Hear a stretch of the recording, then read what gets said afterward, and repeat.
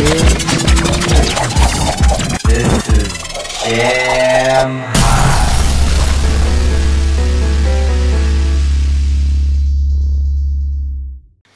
Hello and welcome back to the DJ Sound Show 2016, April. Already had Miami.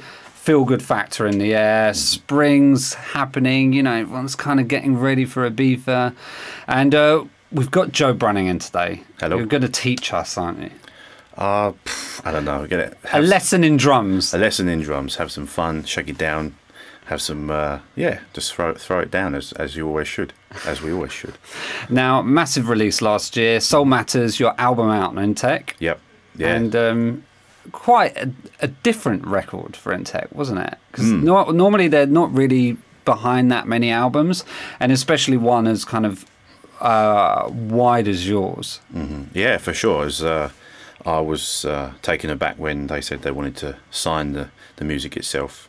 Obviously, it being a journey and being so holistic in a sense of not just being techno in one realm. It went from ambient to sort of almost trip hop, classical, through to house and everything in between. So it's a massive body of work. And it also fitted together quite nicely, didn't it? Yeah, I did my best. It was just like me sort of bearing all on a musical dinner plate. So. Now you're going to bear all. We've got a special show today. 3 turntables, 3 PLXs, new DJM 900 Nexus 2.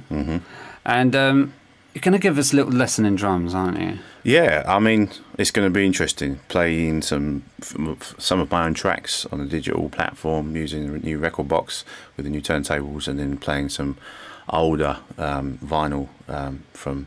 Are we going to hear some crackles? We might hear some crackles, might hear some skips, might hear some dips. But that's all the fun of vinyl, bizarre isn't jolts. So yeah, it's all part of the fun. I'm really looking forward to it. Excellent. So a mixture of vinyl and then rekordbox DJ sort of DVS control, yeah? Yes, DVS control, yes. So that's exactly what we're going to be doing. It's going to be a lot of fun. I'm going to work up a big sweat, so I'm ready to rock the house. I think, you know what? You ought to walk around the other side. Yes. Just lay it down. It's Friday. Let's turn the week into a weekend. Yeah, let's shake it down, baby. Let's continue on all those other cliches. So I'm really excited. We got Joe Brunning in the mix here on the DJ Sound Show. Let's do this. Ladies and gentlemen, you are now witnessing the dopest DJ on the planet.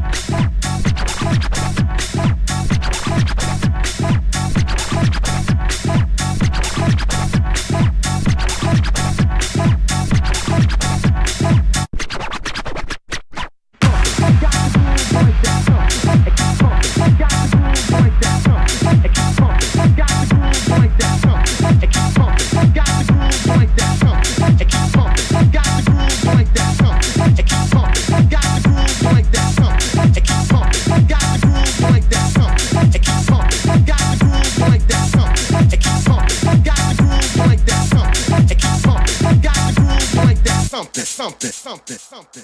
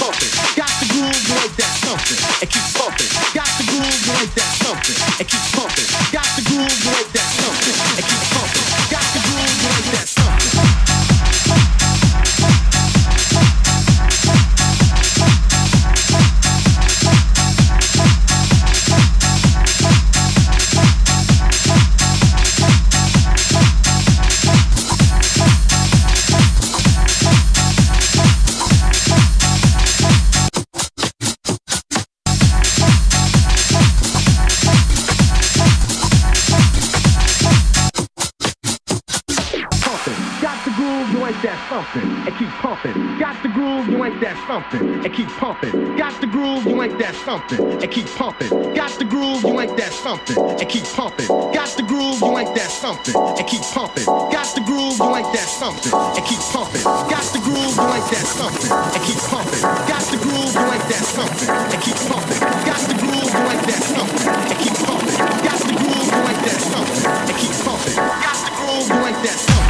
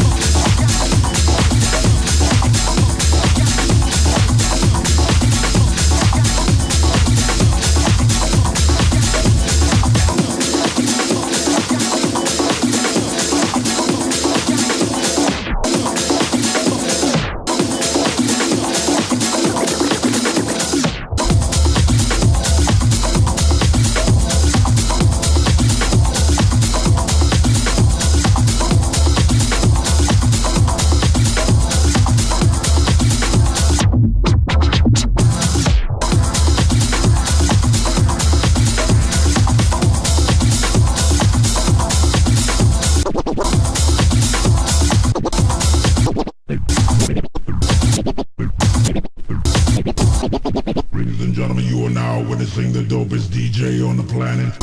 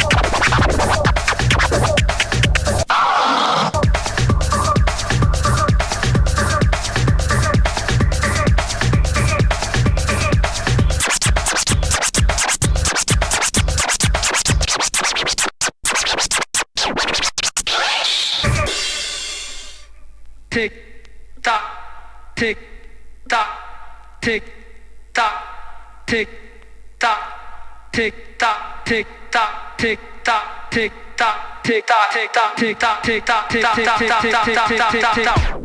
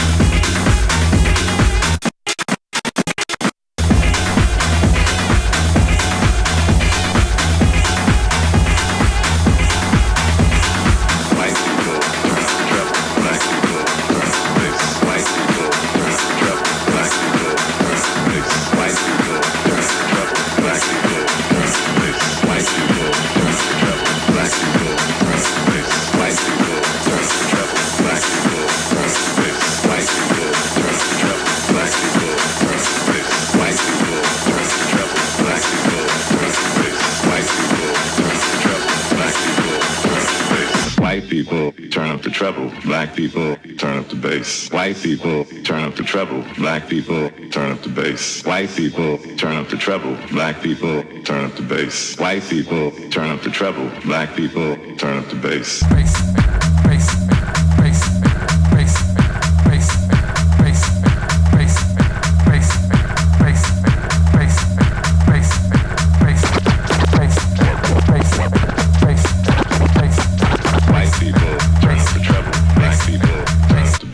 White people, turn up the treble. Black people, turn up the bass. White people, turn up the treble. Black people, turn up the bass. White people, turn up the treble. Black people, turn up the bass. Bass.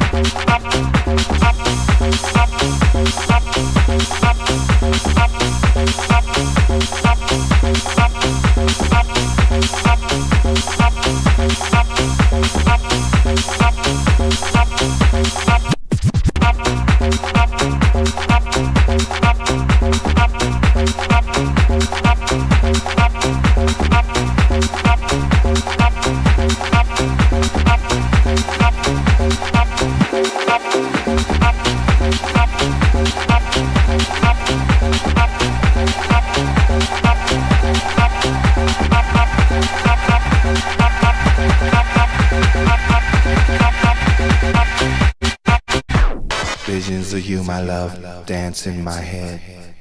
You're the best takedown that I've ever had. If I said it once, I'ma say it 1,000 times. My love for you never ending, my lust for you undying.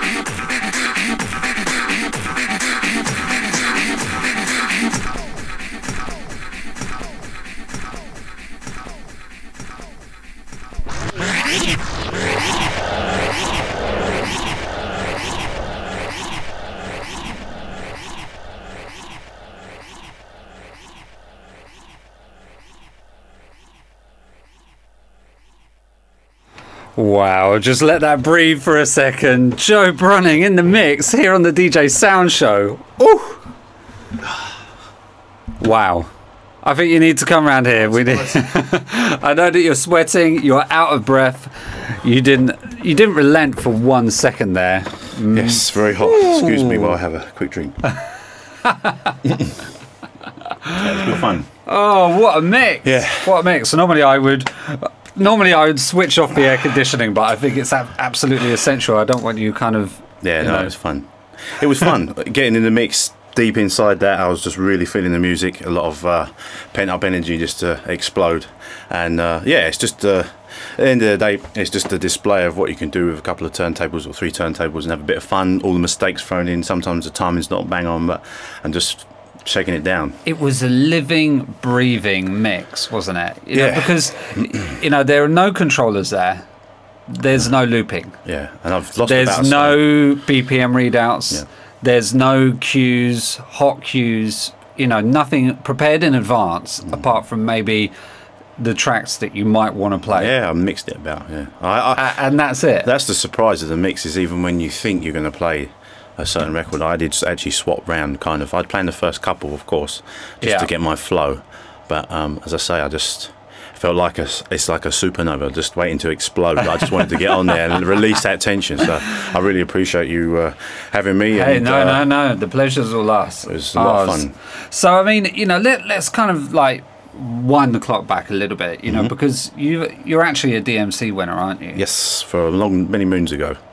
2001, and it's actually come correct here. So it wasn't the adult DMCs. They actually DMC did a young UK DMC. They started it in 2001, and I was the very first person to win that, going up and down the country, going up a lot of different DJs. It was 800 in total. Got into it, and then the final sort of come to a precipice with Mr. Cole Cox as one of the judges. I think DJ Craze was there, a few others, and I sort of popped. Were you still loving the repetitive beats back then? Yeah, there was no hip hop. Everyone else, there was a guy who came second to me, who was doing all hip hop with the crazy scratching, and I think I remember at the time I was only 16. I was very young. I was into techno, but the crowd obviously that were playing to it was under 18. So I think at the time I was throwing in had Faithless or something playing. Right. But it was going backwards, and then I had the deck upside down. I was doing all sorts of bizarre stuff. There's a video of it floating around.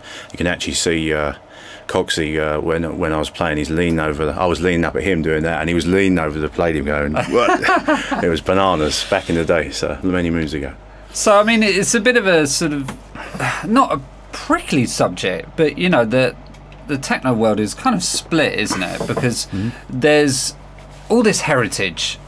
Derek May, Jeff Mills, throwing it down, vinyl. Ben Sims, just relentless. But then there's also, in terms of DJing, a highly technical side. Richie, and kind of that whole controller and laptop side. Do you feel any pressure within this sort of genre to go a particular way? In all honesty, I was one of these guys, even though I'm still relatively young in the scene, and my age as well compared to a few of the guys who've been doing it a lot longer than me. I was always of the strict turntablism, beat matching, no syncs, and all these things. And recently, obviously, I've been using some of this equipment and getting in with rekordbox and had a play on some of the controllers. And to be honest with you, it's changed my mind. And I heard a really good analogy. It's like you can have an automatic car or manual car. No matter what, you still have to drive the car, even if it is automatic. And it's getting there. And at the end of the day, when you're playing out, the main thing is the music. And it's like when you see Carl play now using his equipment. Obviously, sometimes it's synced. He can come out of that and he still does his tricks. But unless you've got that dexterity and flow, it doesn't matter what you use. You're not going to be able to throw it down. I'm fascinated how that's going to translate. Coming from a foundation of this, and when we were talking about coming on the show, there was a decision as to whether this was going to be, straight up CDJ mix, and everything that goes with that, or whether we were going to do it with vinyl. And even up until yesterday, we were deciding whether it should be like 2 or 3 decks. But you know, I'm so glad that you know, we decided to go with vinyl. We decided to have the 3 decks just to give you all those options. Yeah, it's a lot of fun, and I have to say I revel in the pressure. I love, like, my wife was saying to me, she said, I don't know, obviously I'm not a big DJ, but when I do play out, like she says, I don't know how you get up there and just go ballistic. And I said, I actually revel in that pressure, and I like that with the turntables as well. Still, it's nice to be kept on your toes. Yeah, hanging literally by a thread. Yeah, because it even might be a little diamond thread. I've spent a week cleaning those records, making sure they didn't jump, and actually I don't think one of them jumped. No, but it could have done, or it could have slipped when there was a few times I had 3 turns. Charm, and that's the element of it, and it's so funky as well. Like once you get that groove going, you just want to shake your ass. You do. It's part of it, isn't it? If you don't feel it, at the end of the day, I think you can be the most technical DJ in the world, but if you're not into the music, all those skills don't mean a thing to me, honestly. Like, because the music is number one. As much as we're showboating here, having a little bit of fun today, without that passion behind, you know, my love of tribal techno is very primitive, and if that wasn't there, I would no way translate them skills in an energetic way. It wouldn't happen. So. And you played a couple of your own tracks from rekordbox. Yes, I did. You? Yes, I played new. Where are they forthcoming? One of them has just come out on Orange Records out of Holland, which is Steve Boulder's label. Good man. Thank you for the support. That was Electric Boogaloo. I think I looped that a little bit too much, so you want to go and check it out on Beatport. I was having a lot of fun with 3 decks. You might not have heard that much of the track. What else did I play? And something else. I've just signed to Bullet Dodge Records called Ain't That Something. That was the very first record on the left-hand side, and I played a couple of other bits and bobs, some loops and some funky stuff. But as I say, I plan to play way more and not play that, and it would just, in the moment, that's just how it happens. It's just how it's like a, you know, pull a rabbit out of the hat and another rabbit comes out you weren't expecting. So who knows? Nice. Well, thank you so much for coming on the show. It's been a real pleasure. Thank you for having me, Dan. I feel like I've been schooled. No, educated. not at all. It was just a lot of fun. Thanks, Dan. Appreciate it, mate. Excellent. Always. Thank you so much for watching. Don't forget you can check out this show audio only on our Mixcloud page on Pioneer DJ Radio. That's pioneerdjradio.com mixcloud.com/Pioneer DJ Radio. Locked into a bit of an autopilot there. Thank you very much for watching. Thank you so much to my guest, Joe Brunning. See you next time. Peace. Bye.